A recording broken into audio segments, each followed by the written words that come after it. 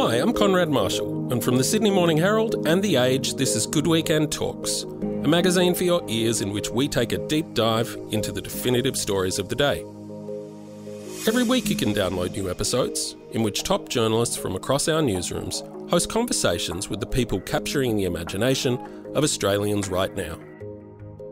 Before we begin today's episode, are you a regular listener to Good Weekend Talks? If so, we'd love to hear from you about what you enjoy most. Which episodes are your favourites and why?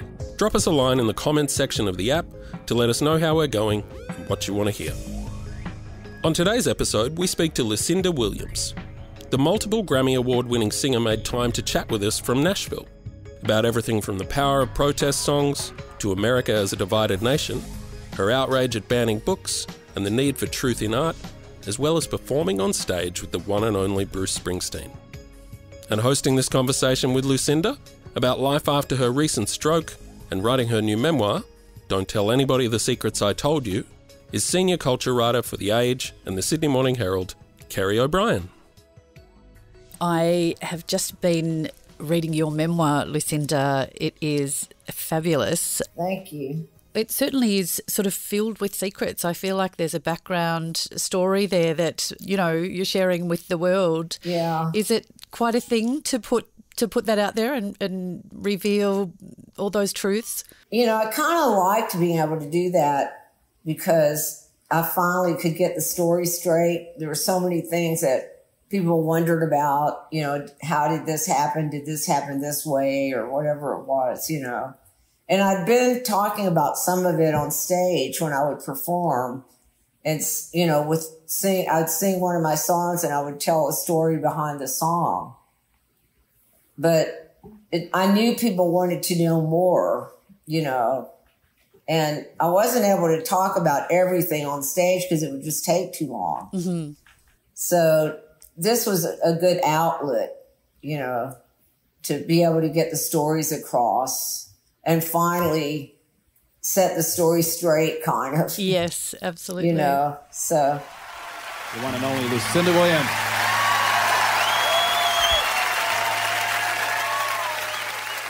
And how does writing a memoir compare to songwriting? A lot of people have asked me about that. It's really different. Thank you. Completely different. I'd never written a book before and didn't know how to get started. And, you know, I mean, when I sit down and write a song, I've done it so many times. You know, I know what to do and I know I'm familiar with the process, but I wasn't familiar with the process when it came to writing a book. You know, I didn't know if I had to sit down and write everything all at once or just pieces of it at different times or, you know, how that all worked. And of course, I discovered that there really aren't any fast rules when it comes to writing a book or when it comes to writing an autobiography, I mean. Yes. You know, because I read several other autobiographies before I started mine because I wanted to see how other people were doing theirs. And, you know, they're all different. Yes. Were there any highlights in those that you read? Yes, I loved Chrissie Hynde, you know, from The Pretenders. Yes.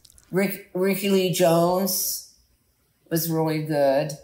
Carly Simon, The Boys in the Trees. And I read Jeff Tweedy's.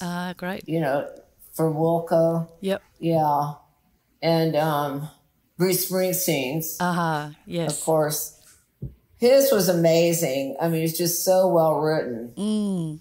You know, I was worried I wouldn't be able to remember enough things, but somehow I did. Part of it, I started out by just doing some interviews and sitting down and talking and recording it. And I found that the more I talked about something, the more I would remember. Right. You know, so you kind of just have to exercise your brain like that, you know. And yes. Just start talking about stuff from your childhood and then more and more stuff will start coming out. And did you give yourself a dedicated amount of time or did you have a deadline looming, no doubt? Yes, that was the hard part, was the deadline. Yes. And, the editor was very strict about this deadline. And that was what was different about, between writing a book like that for a publishing company and writing songs, where when I'm writing a song, there's nobody, looking over my shoulder telling me I have to be finished with the song by a certain time. But, with the book, it was more like I would forget to put certain things in that I wanted to. I would think later, oh, I forgot to add this or that, whatever it was. And it would be too late. There's no time. The book's coming out. You just got to let it go. That's it. Unlike a song which you could tinker with all along the way. Right. Yeah. Yeah. And when you say you interviewed people, did you interview, from reading the book, it looks like everyone from sort of people that knew your father through to musicians you were working with at the time? It was just, everybody from old high school friends to family members, because everyone remembers things differently. So it would be really interesting, some of the stories that would come out, Definitely. Like stuff I didn't remember, but they would remember. So, you were quite respectful about that. I remember with your partner at the time you wrote Car Wheels on a Gravel Road, he said that you wrote when you were feeling quite sort of, not quite depressed, but, when you were having a tricky time, a difficult time. Yeah, and troubled, yes. And you said, I don't necessarily agree, but he has his right to think that, or he might be right. Almost as though there could be several truths, which I guess is the reality of our world, isn't it? Yeah. I mean, I guess it helps to have had some, situations that were troubling or difficult, certainly. But I don't necessarily write when I'm in the thick of it. Right. I have to let it go by and then find some peaceful moment to actually sit down and write something. Yes. Because I don't feel like creating if I'm depressed and in a bad mood and all of that. That's not good for writing for me. I have to have some sense of well-being and kind of calmness, before I can sit down and work on a song like that. But I can draw from the experience. Yes. That's the thing. I can draw from it, and that's what I do all the time. That's usually what I do, is just draw from things that happened before. Yeah. It makes me think about particular songs.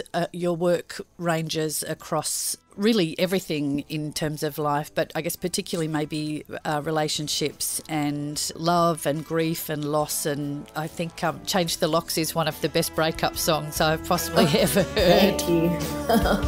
I changed the lock on my front door so you can't see me anymore, and you can't come inside my house, and you can't lie down on my couch. I changed. I wonder, in terms of your writing process, I know you've said it's difficult to explain, but it does sound like you'll note things down. You're a bit of a bowerbird. You keep details and maybe sit down with those in a folder or something and look at them. Can you talk us through what that looks like as much as you can? Yeah.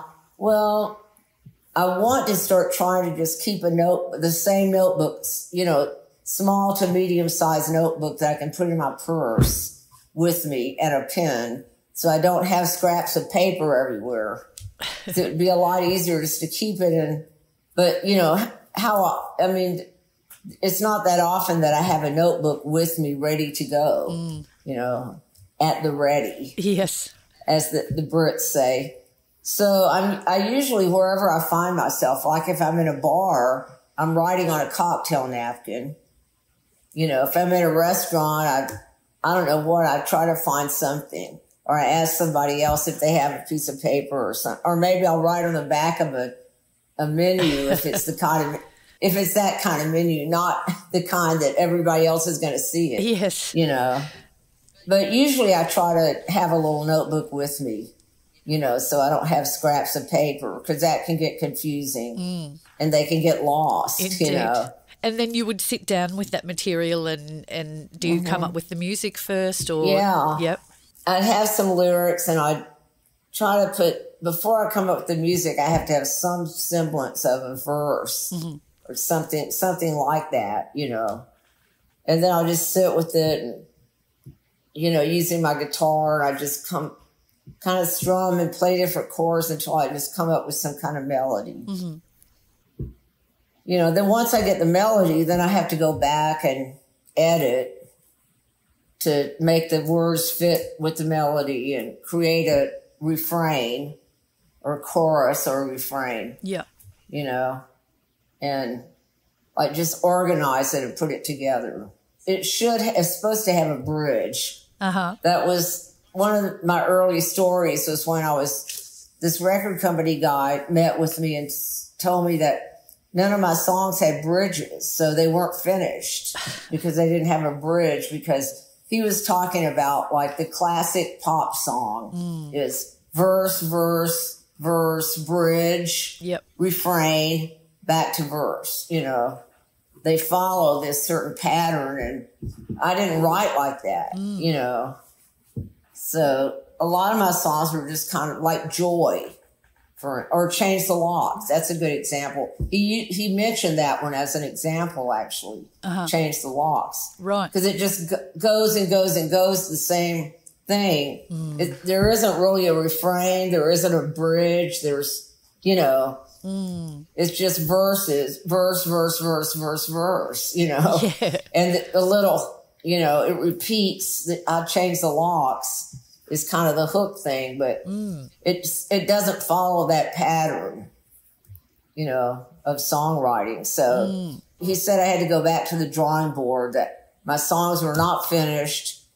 I needed to pay attention to putting a bridge in my songs. Such a lack of vision. Yes, I went and I pulled out my Bob Dylan and Neil Young albums and listened to them again, just to remind myself and feel okay about my songs not having bridges. Yes. You know, now I tell that story and laugh.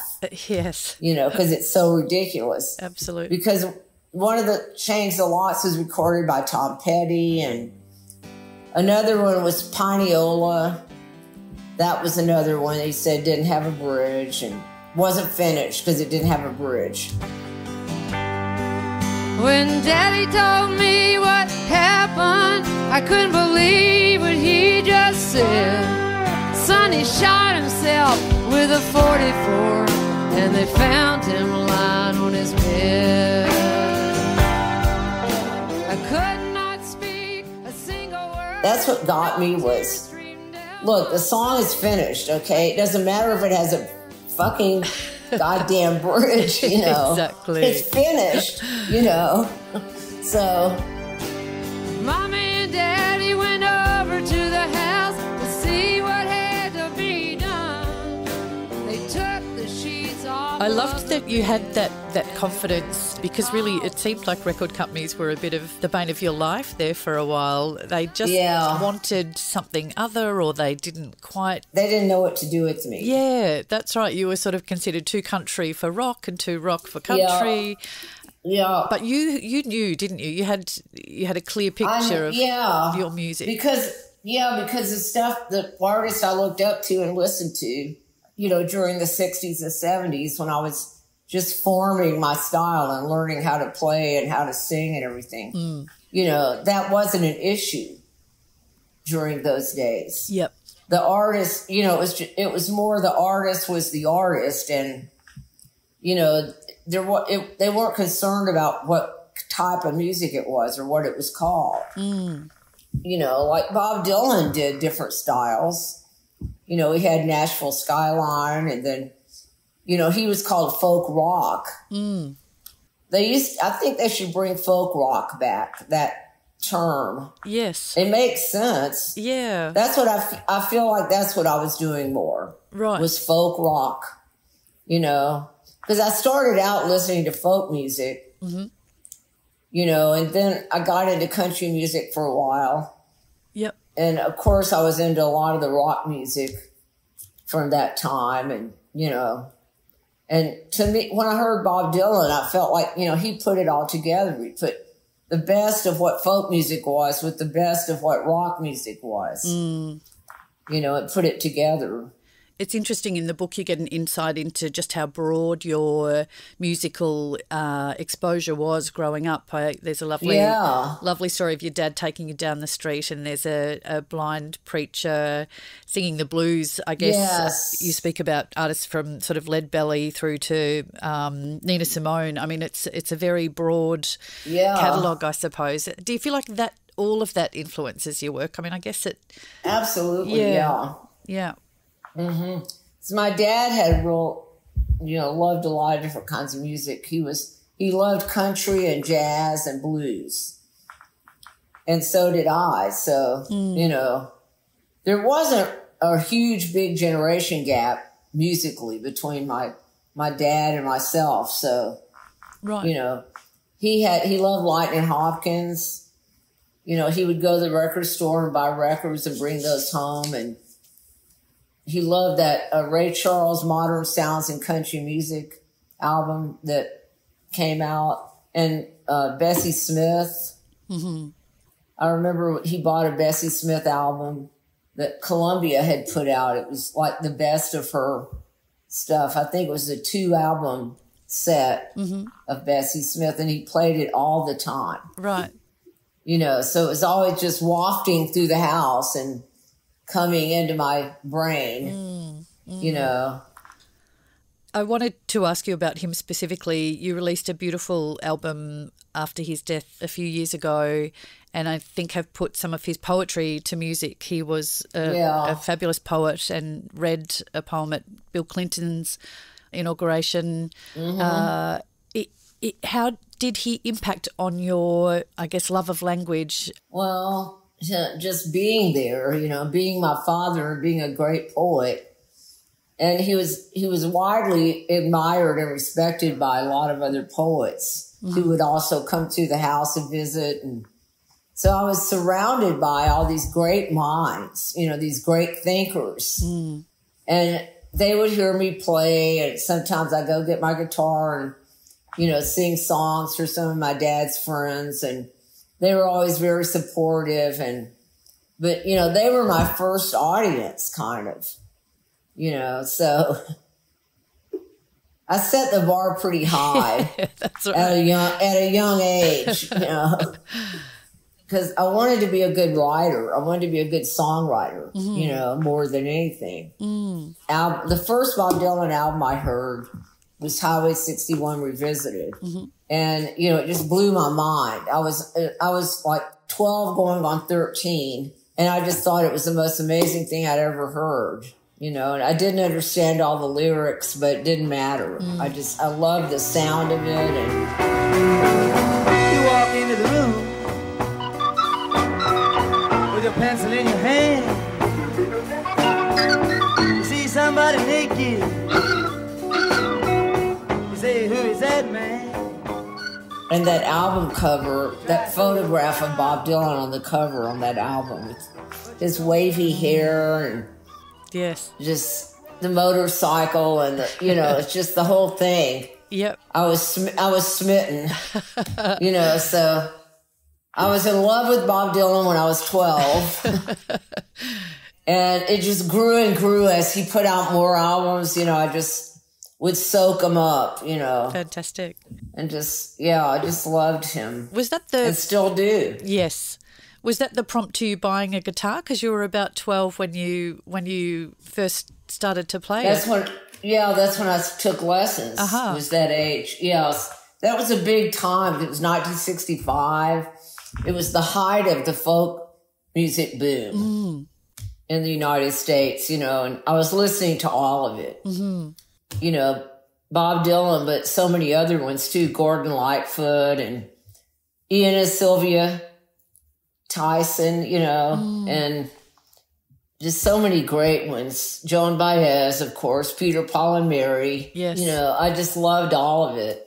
Donovan, Buffy St. Marie. Yep. So there's a theme with many of these names, and that is something I wanted to ask you about, and that is sort of protest songs, which I heard a great podcast in which you were invited to sort of list your favourites, and there were many, many from sort of Marvin Gaye through to Dylan. I wonder if you see your work as inherently political.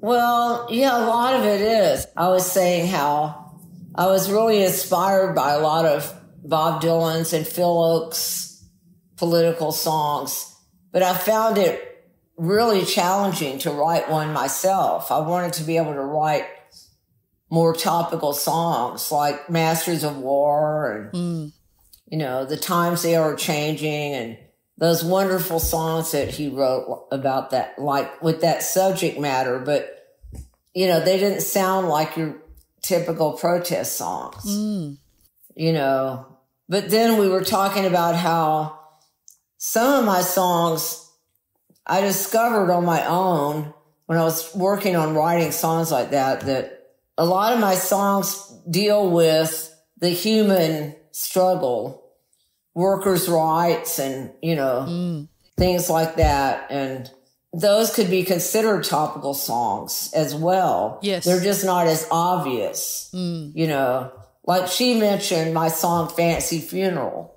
which I wrote about, the racket that funeral parlors have fallen into, and how especially elderly people can get caught up in spending their life savings on a funeral. Yes.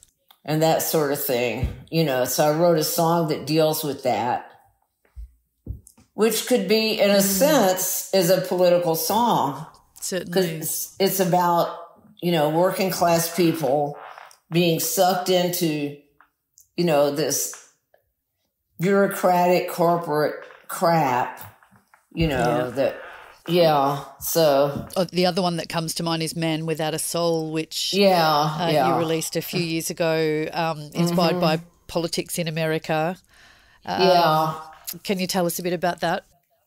Well, at the time, there was something happening every day that would just piss you off, it was just in your face all the time. You either heard it on the news on TV or you read it in the paper, and, it was basically a way of dealing with that, that anger and frustration. You feel like there's nothing you can do, and you feel helpless kind of. We've had a lot of stuff going on over here for so long. It's just a mess. Yes. So. Yeah. And there is the presidential elections not too far off. It's a very interesting time. How's life in Nashville day to day? Well, it's good here. They could work on their politics. So, a little, unfortunately it's known as a red state. Yep. So it'd be good if it went over to blue, but who knows? There's some good people here, though. Yeah. It's not all like that everywhere. People think, I do a lot of interviews, and so many people wonder how I can live in the South because it's all racist and all Republican, and it's not. There's some good people here. Yes. And who think the same way I do, So that came through very strongly in the memoir, actually, your father saying it's beholden on us to show that Southerners are not all these cliched images. Right, yeah. Yeah. And be proud of where you're from, be proud of your roots. And I'm sure you've had to deal with that, maybe being from where you're from. And absolutely. It seems like every place ends up with stereotypes, and you have to just, I guess just ignore that or come up with something intelligent to say about it and then just walk on. Yeah. Yeah. I guess the ideal is a healthy discourse, but it does feel sometimes so polarized you can't even have a conversation or a measured debate. Ridiculous. Yeah. Yeah. The South is so misunderstood. That's the best way to put it, I think.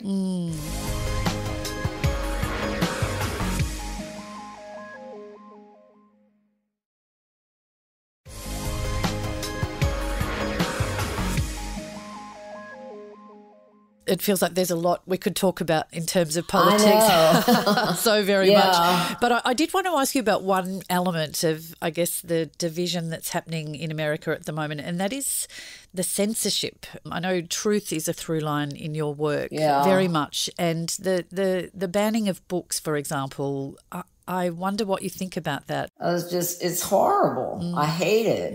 It's interesting you brought that up because the other day I was getting some ideas for a song about that, about censorship.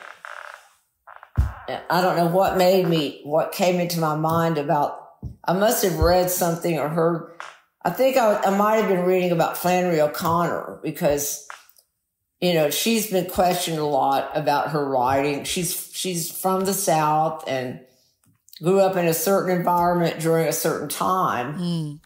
And her writing is very realistic. It's very just stark, you know. And so she uses the N-word in a lot of her writing, which a lot of people have criticized her for. It's a really tough subject because she's such a great writer.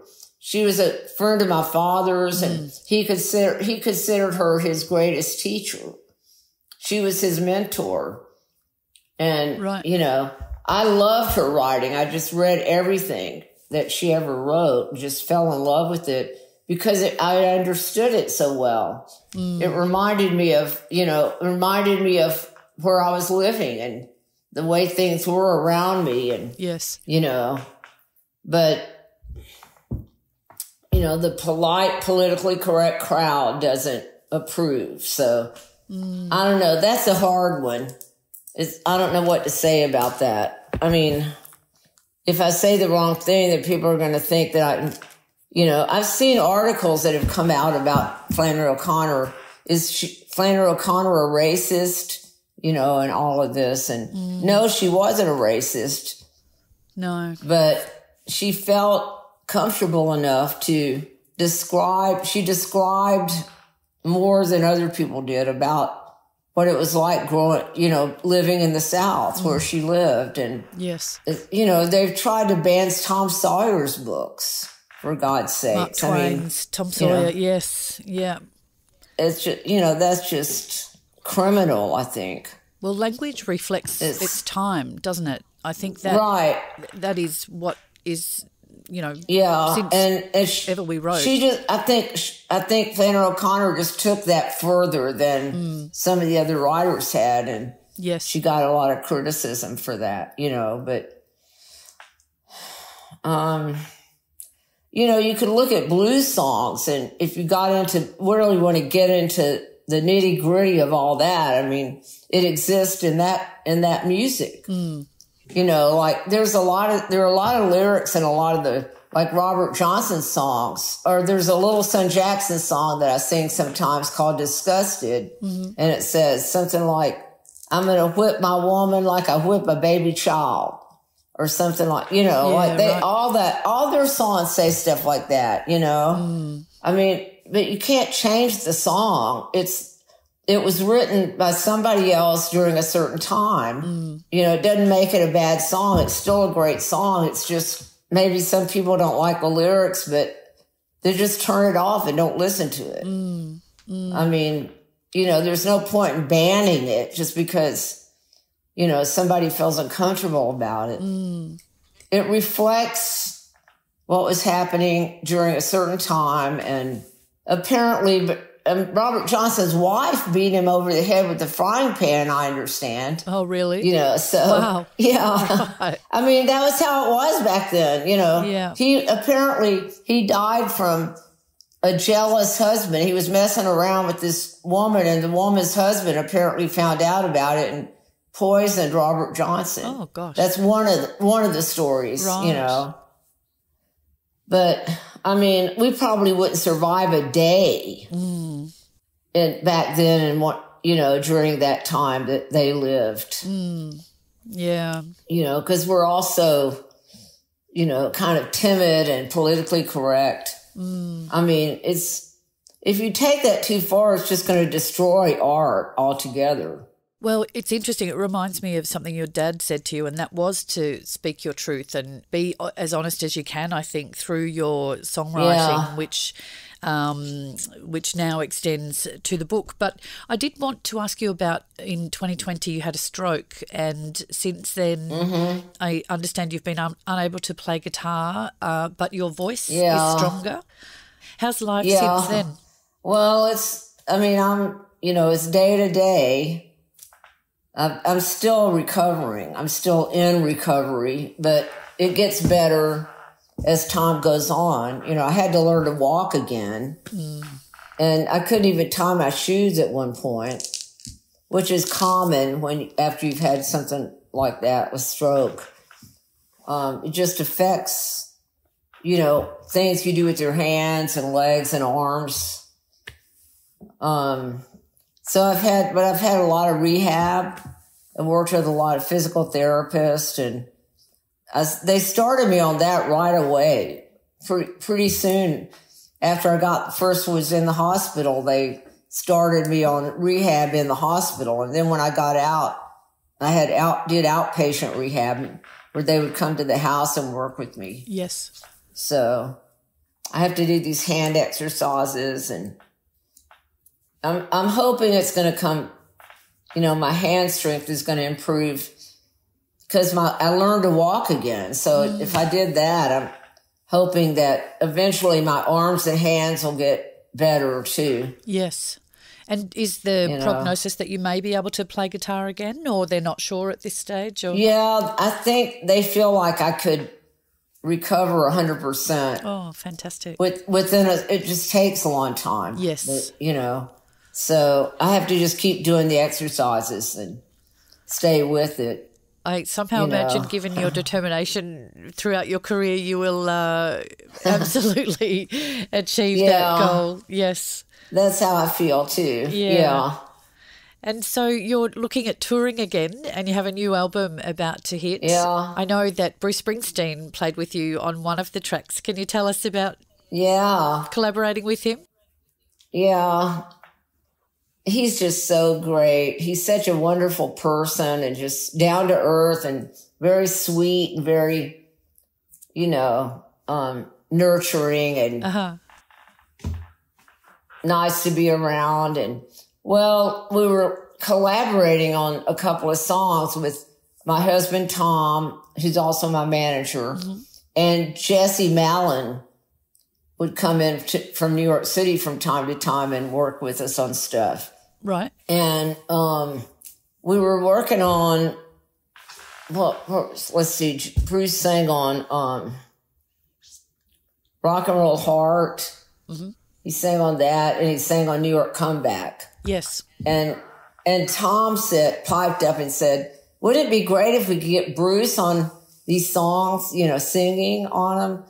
And Jesse, who knows everybody in New York City, they call him the unofficial mayor of Greenwich Village, Right.